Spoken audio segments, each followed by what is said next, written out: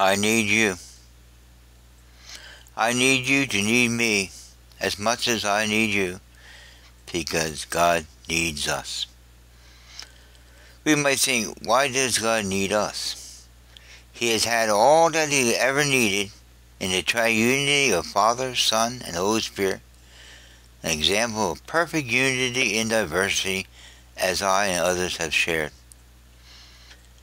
In this eternal unity, it could never be said that he ever was lonely, needing to create to satisfy his loneliness, because if he ever did, he would then be as dependent upon his creation as his creation would be upon him. See this now in light of our being called sons of God, to what Jesus Christ our Lord accomplished. Only in our seeing what follows would this dilemma of God being as dependent upon his creation as his creation is upon him be solved. Hear this mystery of godliness, hidden since time began, and the fall of humanity from sonship to becoming fallen sons of mankind occurred. There is a mystery eternally held in the mind of God the Father, expressed in the fullness of time through the Son of God coming in the mode of a Son of Man, empowered by God's Holy Spirit to fill God's eternal joy. This is my beloved Son, in whom I am well pleased. Hear him. Hear this statement. Do not allow the voices, thoughts, and feelings in your carnal fallen mind, secular or religious, block you from seeing what is about to be shared to you. God eternally desired to have sons likened unto his first and eternally begotten Son. Thus he eternally had those sons. Thus there never was a time they did not have these sons.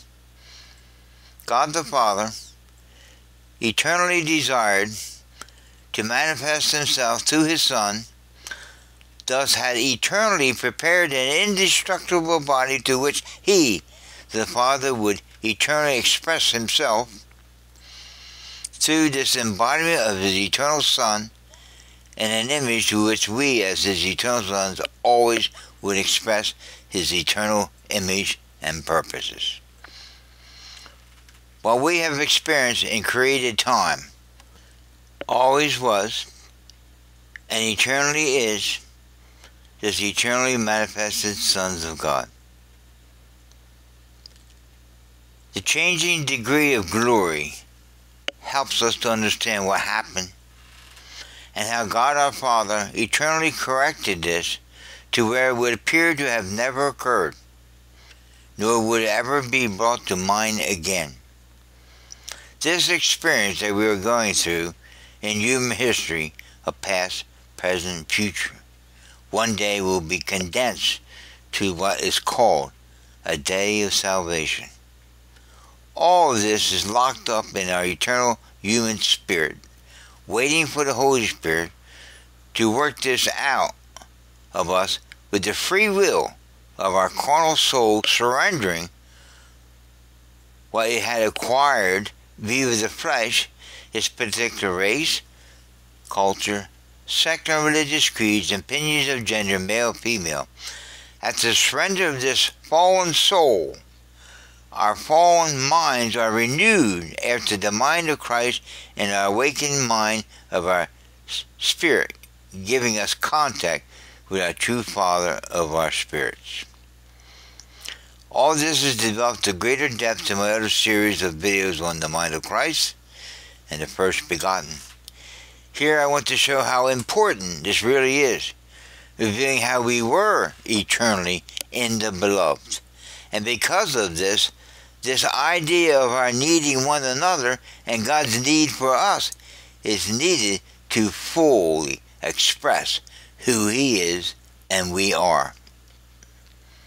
In my series, The New Creation and the Kingdom of the Continuance, brings out how God had eternally desired to express Himself, and his sons in a created material world, which, if Adam had not fallen, would have been a world without end, manifesting the kingdom of God on earth, called in scriptures the kingdom of heaven on earth.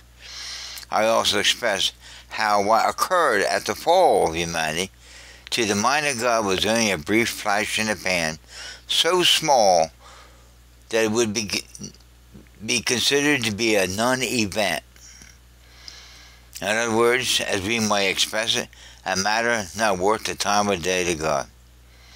As far as God's concerned, he's going on.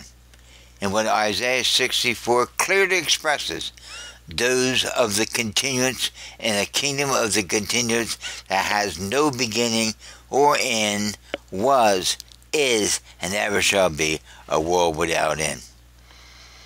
So with this under your belt, so to speak, it is my hope that you have come to understand how we all need one another, as God needs us to express this eternal reality, which one day will be expressed in what's called the new creation, and not this fallen creation, which the final book of Revelation points to, the new heavens and the new earth, which is, to our fallen carnal mind, new to us, but not to our awakened human spirit.